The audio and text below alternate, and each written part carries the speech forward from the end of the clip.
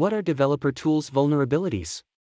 There are several types of vulnerabilities that can affect developer tools, including insecure configuration. Developer tools that are not properly configured can expose sensitive information, such as credentials or secrets, to attackers.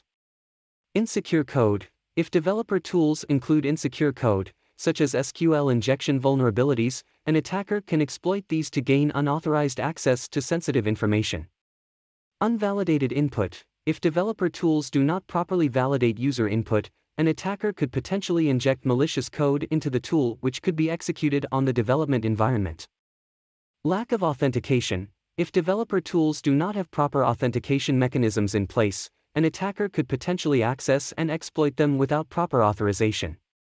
It is important to properly configure developer tools, keep them up to date, validate and sanitize user input, use secure coding practices, and use proper authentication and authorization mechanisms to protect against these types of vulnerabilities.